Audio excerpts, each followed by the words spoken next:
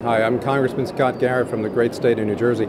I'm here just off the floor of the House of Representatives where I just gave a speech to an audience of several hundred people.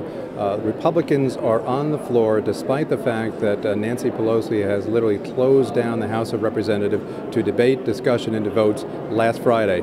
As you know, Nancy Pelosi has basically took Congress on a 5-week vacation where she is traveling around the world to places I don't know.